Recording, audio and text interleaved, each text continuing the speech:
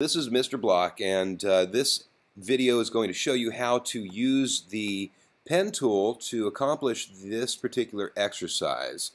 This is an exercise that gets progressively more difficult as you go through the steps, but just understand that it is not hard to do. It may get more difficult, although you will find that it's fairly easy to do these steps. So I'll go through them with you, and you'll see what I'm talking about. It's fairly straightforward. For the first one, the star, you're just going to be making straight lines, and this requires you just to do a single click with your mouse, with your cursor. You're going to go across just like a dot to dot. Simply connect the dots here. Now you'll notice that it's starting to cover. The fill is starting to cover the words on, or the inner area here. What I'm going to do is go over to the left and choose the None button to turn off my fill. Now I'm just working with my outline, or the stroke as it's called. So what I'm going to do here, I'll continue, go to each point, and when I come to the end, there will be a circle that appears next to my cursor. That means that I'm going to close the shape. Now if I press my space key on the keyboard, I can click and move my whole stage over to see the next one. This is, like I said, it gets a little more difficult. You're going to hold the shift key on this one. So it's first you click with your mouse, then press your shift key and drag. Okay, it's a click with the mouse, then press the shift key and drag your mouse. Click, press the shift key, and drag. Once again, click, press your shift key, and drag. The shift key, once again, keeps it constrained to a 90-degree angle, straight line.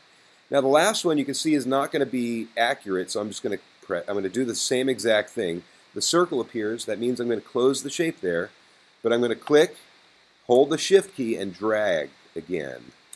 And there you go. Okay, so the next, let's move down to number 3. Once again, a little more difficult, but you'll see it's fairly easy to do. So we'll click and drag, and I'll hold shift to make it straight. Come to the next one, click and drag down, and click, holding shift.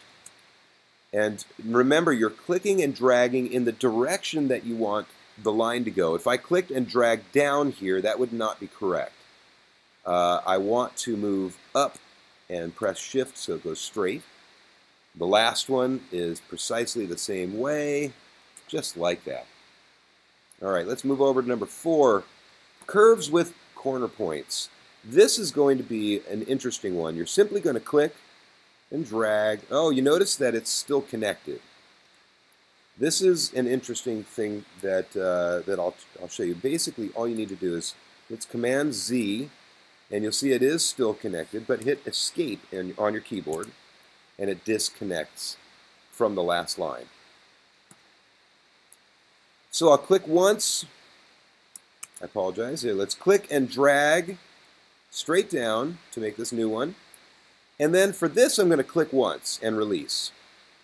But I want to come back to my node, and I'll pull the handle out and drag it straight down. And then do the same thing here. Click once and let go. I'll come back to my cursor, to my node, and drag my handle straight out. I'll press shift to make it straight. And the last one, click. And I can drag. I don't really need to do this, but I'm going to drag the handle out just to be consistent. Now you'll notice it's still connected. Escape that disconnects. Go back down here. We'll do number 5. We're almost done. Click on the first one and drag up.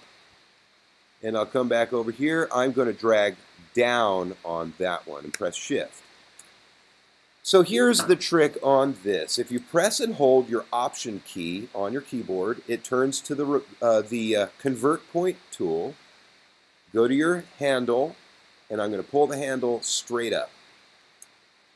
Now I can do the same thing on this side. I'll click and drag straight down, press Option key, and drag the handle up. Let's do that again here. Click, drag down, press Option, click on the handle, and drag up. Okay, last one. Click and drag down. Now I didn't do that straight. I can Command Z to undo and press my Shift key as I do that one. Okay, now I'll press Escape to let go. Number 6, here we go. It's a click, drag up. I'll come down just like the last one, drag down. But now what I want to do, press Option and grab the handle, pull it back into the node. That gives me a straight line, and I'll come across. Now I'll come back to the node, drag a handle straight down, and that gives me my curve. Let's click on this and do it the opposite direction. Press Option, pull that node straight backward into the node, the handle straight back into the node. Gives me a straight line. Pressing Shift, I can click to make a straight line, and now I'll come back to the node, click on it, and drag a handle out. And I'm going to pull it straight up. The last one is a click and drag straight down.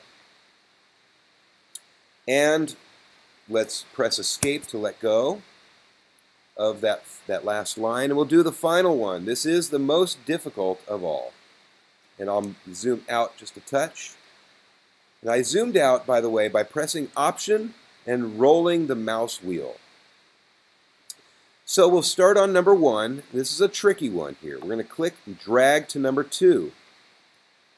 Number 3 will come here and drag to number 4. And then release. Number 5 says that you come back to this anchor point, click on it, and drag the handle out again. We're going to go to number 6 and let go. And then come to number 7, drag to number 8. Let's press Option and drag that back to the node. And we're ready to come over here. We're going to actually click it, drag it down to 10, drag the handle out to 10, come to 11, drag it up to 12, and release. Then we're going to come back here to number 13, click on the node and drag it up to 14. Come down here and click on 15. Pressing the Option key, we're going to drag